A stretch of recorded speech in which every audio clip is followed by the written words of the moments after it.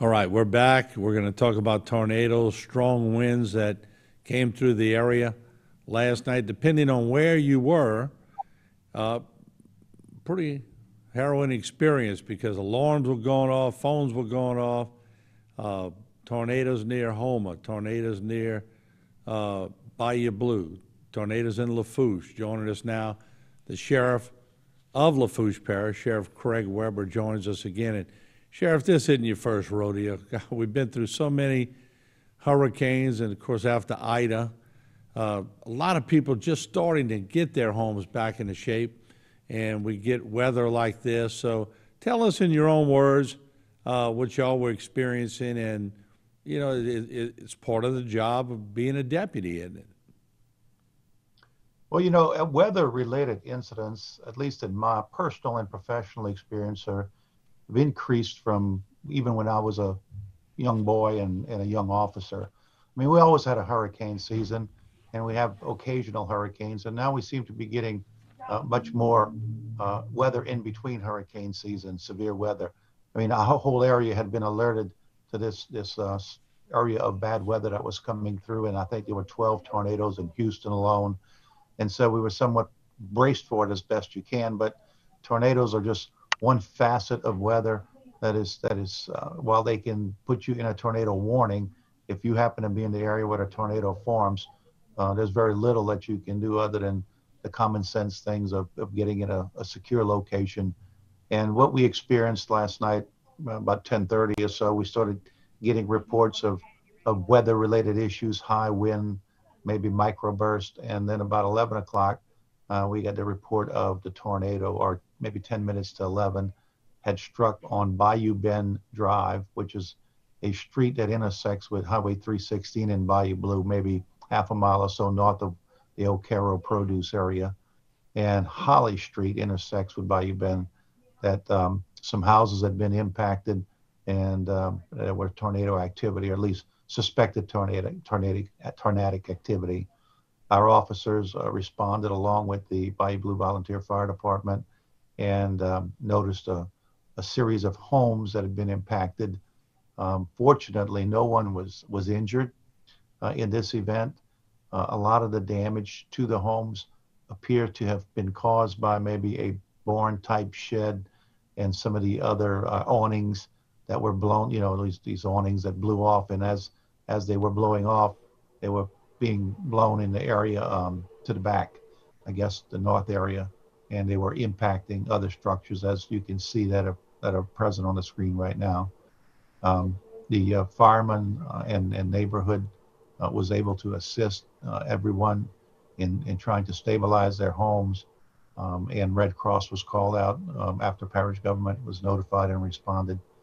So we went back this morning, and people are busy, those that can, repairing their homes and roofs. You can see that our first responders were there trying to tarp as best they can in the midst of this weather event to minimize loss. But one person whose home was still under repair from Hurricane Ida, and they were living in a camper, made the choice to go back into the home because it probably was a much more secure structure, even though it wasn't being lived in at the And time. that was a good choice. And let me ask you, because when that tornado warning came, of course, right in the city of Houma proper, I would assume from listening to the winds that the tornado was airborne, hadn't touched down, and for the unlucky ones, where it touched down was there. But it was active for a little while. Is that your recollection of it?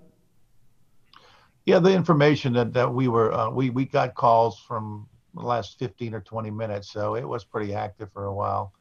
And fortunately, again, first and foremost, no one was even injured, and heaven forbid killed. And secondly, it was isolated to a small area. It wasn't like a large tornado that impacted a 2 or 3 mile stretch. Nevertheless, though, for the people who were impacted, it's another gut punch after having lived through Ida and dealing with the after effects of that. Any idea of the strength of the tornado? Has it been listed yet? It hasn't, and it hasn't officially been classified as tornado. It could be microbursts, could be straight line winds. National Weather Service will look at, I think, the damage assessments and look at the weather reports and gauges, and then they have some method that they come to determining how to classify these type of events. Yeah, and Sheriff, with about a minute left, I just want to thank you and all the law enforcement because, you know, we always depend on you guys and gals to get out there and keep us safe, and y'all do a great job. But and I know the deputies are putting themselves in harm's way too, but just want to thank you on behalf of the community for a great job. And I cannot say enough about our volunteer firemen. They're leaving their houses Absolutely. and they're going to the assistance of their neighbors, and you know they have to still get up and go to work in the morning. So they're equally heroes in events like this. And this will give me a good time to thank my crew gathering B-roll and doing different things, sure. and getting on the phone with your people and everything, and then we're at work reporting on it today. But Sheriff, thank you so much, and good to see you back in that seat, and you're looking well, and you're drinking that coffee, and stay healthy, and I guess we'll catch you on other news, but hopefully it'll be a little better. For sure. Thank you for your time. I'll maybe see you for Mardi Gras. All right, there you have it. The Sheriff of Lafourche Parish, Sheriff Craig Webre. We appreciate the transparency of our law enforcement in this area, and bringing you what we can to try to get you information as it happens. We'll take a break. We'll come back with more, including some eyewitnesses that actually saw and heard the tornado.